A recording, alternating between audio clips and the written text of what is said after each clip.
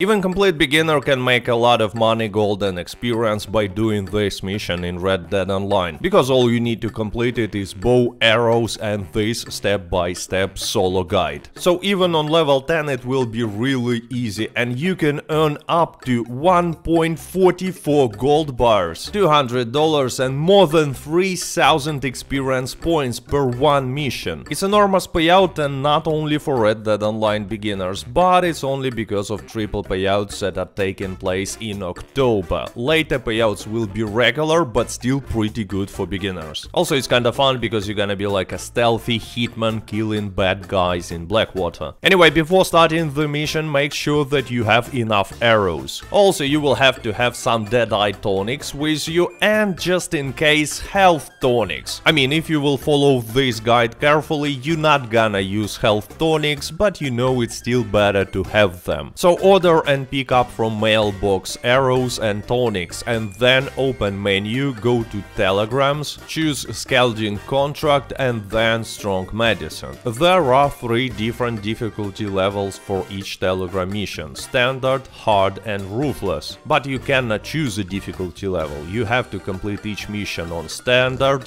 then on hard and then only on ruthless. But don't worry, if you will complete it in full stealth, there will be no difference at all, only payout will be higher. So matchmaking will try to find you teammates for this mission and usually fail. So you will start this mission solo, and it's a good thing actually, because if there will be some teammates with you, it will lead to additional problems. We're gonna talk about this later. Now, just like in any other Red Dead Online mission, there is a hidden timer that starts right now, at the moment when you appear on the map and get control of your character. This timer will stay hidden, but it affects payouts, so I suggest you to use your own timer on a watch or phone. Anyway, eat food because you want your course to be full and drink Deadeye tonic. Then go to yellow area. No need to dismount here, just wait until Lee will get on the horse and follow him. He rides pretty slowly, but even if you know where you need to go, you will still have to follow him because game wants you to be close to Lee all the time during this mission. So just ride and enjoy the view. When he will stop, dismount, duck and get to this bush. Make sure that you are in stealth mode, your icon should be grey on the minimap. Now, from all NPCs, only threat for you are usually NPCs that are patrolling, moving around, like this one. So wait until he will go behind these boxes and quickly kill NPC that is right ahead of you. Always aim for the upper side of the head, even head is fine, and use painted black ability card. And yes, there is a forced free aim in this mission. Do not aim for the neck, because they might not die from the one arrow and then you will be in trouble. Anyway, then move a little bit forward and kill NPC from the right side, and only then kill NPC who's patrolling, he will be staying here. From here it's pretty safe. Move a little bit forward, but not too much, and kill NPC from your left, and then the last one who's standing close to the campfire. As you can see, for each kill you are getting additional 20 experience points, because there is a forced free aim, and also if you're not a high level yet, you will see that you are leveling up your health bar, because you are making kills with the bow. And by the way, I'm completing this mission with my second low level character to show that it's easy for beginners. Anyway, pick up arrows, loot some NPCs and then follow Lee. When you will get here, yellow area will appear on the map, so duck and quickly go on the road, but be careful. You will see one rider patrolling the area, kill him with a clean headshot. Don't worry, there are no other NPCs around, but still be a little bit careful. Now use second Deadeye tonic and follow Lee again. He will stop here and you just duck close to him and explore from stealth. There are 2 patrolling NPCs in this area. One is on your right side with a lantern and second one is right in front of you. You want to kill this second NPC first when he will be close to the white horse. So wait until he will get there and kill him. Then immediately kill second NPC who's standing a little bit to the right. Then make sure that patrolling NPC with the lantern on your right walked away and kill this NPC who's standing close to the lantern. Then quickly but carefully move so you can see this patrolling patrolling NPC and kill him as well. It's probably the hardest part in the mission, but if you're doing everything quick, you will be fine. Now go back to where Lee is standing and kill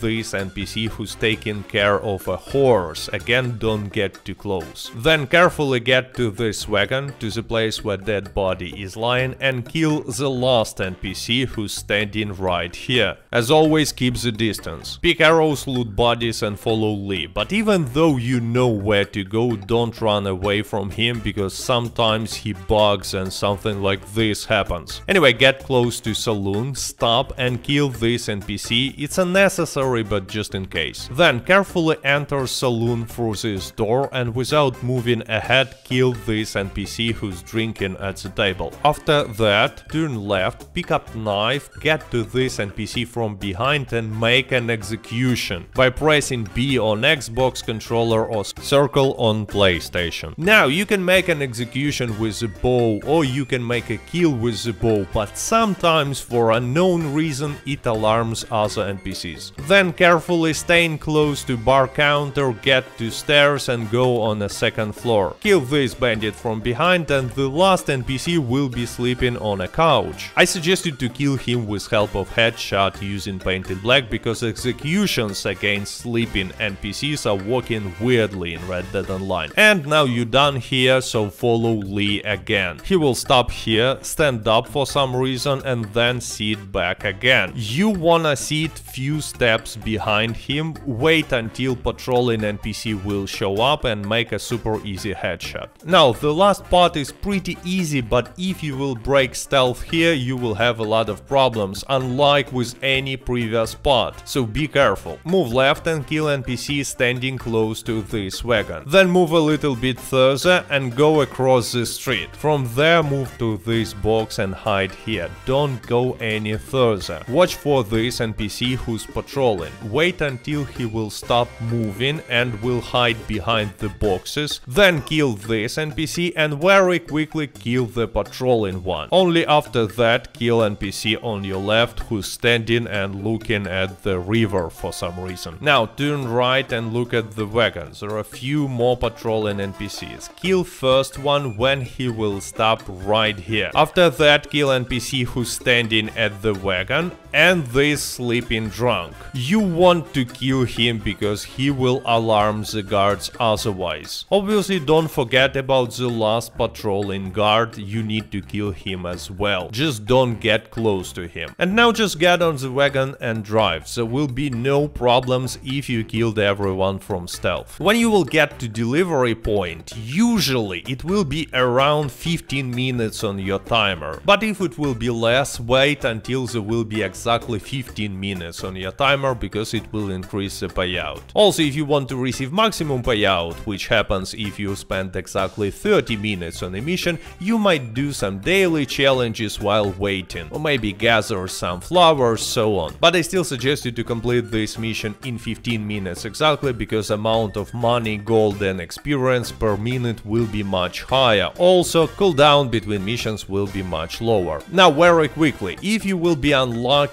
and matchmaking will find you a teammate, the only difference will be that on most bandit spawns there will be two bandits staying together that you need to kill at the same moment, not to make an alarm. So try to communicate with your teammate and choose who's killing which NPC, or get ready to fight. And by the way, if you are a beginner, you will find a lot of helpful fighting and grinding tips, optimal settings and stuff like that in my step-by-step complete beginner's guide for Red Dead Online that you now see on your screen. Anyway, I hope you enjoyed this video, thank you for watching, stay safe, stay healthy, goodbye.